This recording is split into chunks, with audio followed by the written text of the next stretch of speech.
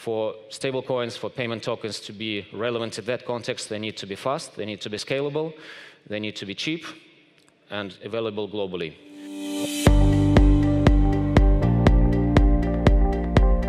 Bridging the gap, the token economy and traditional finance.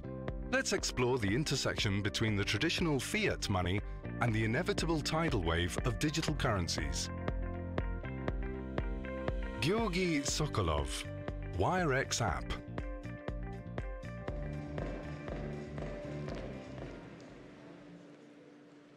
Hello everyone. Hope some people are still not asleep and this message doesn't go completely unnoticed.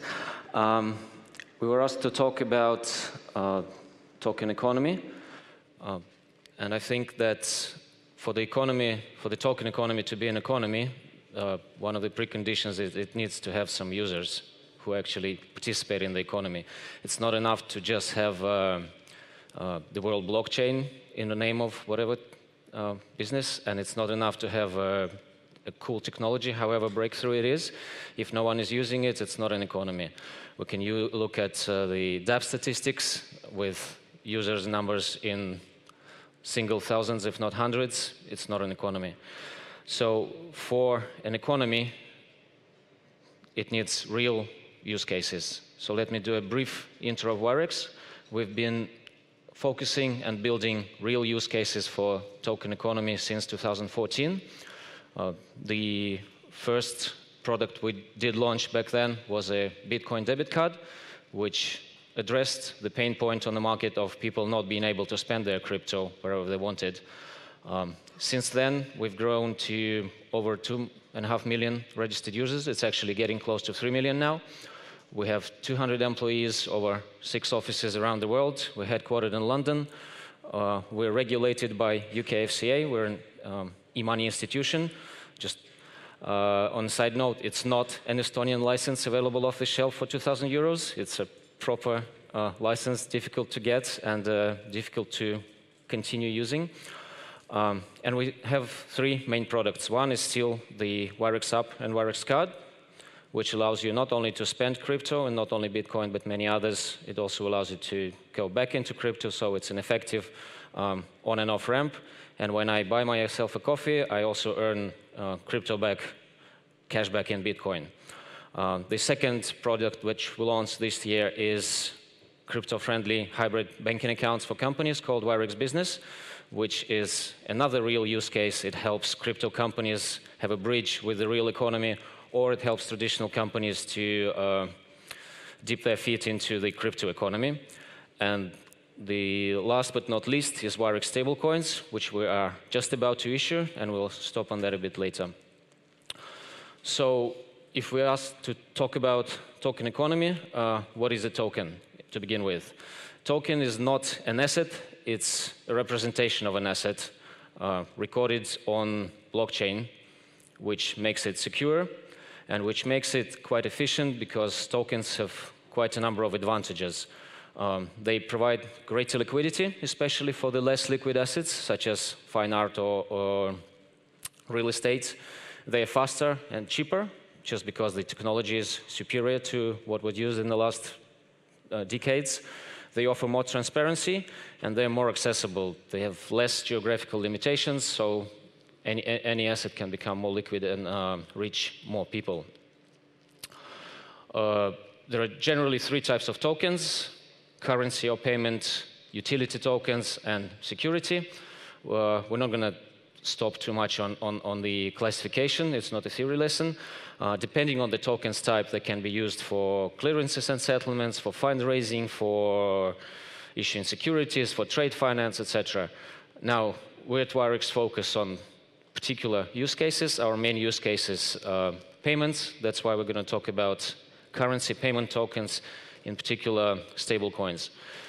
We do believe that it's the future, at least for the near term. And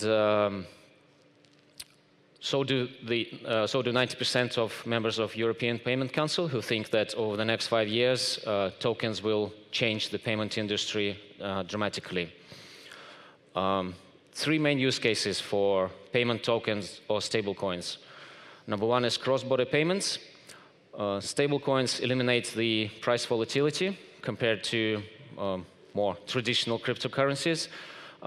In order to be interesting, they have to offer a notable improvement over the existing technology, which, generally speaking, is not too difficult. When talking about cross-border payments, a SWIFT takes about 3 days to complete, not to mention the cost. So clearly, tokens in form of stablecoins serve the purpose there. They can offer instant settlement. They can reduce pre-funding requirements. If we're talking any traditional money transfer business, they have to pre-fund accounts in different countries to allow for more or less reasonable timelines for the transfer, so user gets it relatively quickly and then the company settles it in bulk. They fall under existing regulatory framework because they're e-money, and they offer seamless exchange into local currency because that market has existed for ages. It's called Forex. Just to summarize, fiat-backed stablecoins as payment tokens we think they have got considerable advantage over other tokens with the, I don't know, probably Ripple will be a good example because they are regulated versus unregulated, they are stable versus volatile, and they offer direct conversion into between currencies. Now, merchant payments, not necessarily cross-border, simple merchant payments can benefit from payment tokens in form of stablecoins as well. At present, if a business decides to accept crypto, then volatility risks are quite high. If a business continues using Visa, MasterCard, or whatever card theme they're using, they pay fees. Stablecoins can help in those. They offer instant settlements, there's no chargebacks, they're cheap, and they reduce the rolling reserves requirement. And machine-to-machine payments. It's not there yet, we're getting there, but it's predicted that by 2022, the number of devices interconnected devices that will need to effect payments between each other will grow dramatically. That's the chart. And for stablecoins, for payment tokens to be relevant in that context, they need to be fast, they need to be scalable, they need to be cheap, and available globally. And we think that fiat-backed stablecoins meet all those criteria, and that's why they're, for the near term, for the medium term, they are the future for payments. There are several types of stablecoins. Great projects in decentralized space, MakerDAO being one of them with their DAI. Some of them are still being developed, still to prove the concept.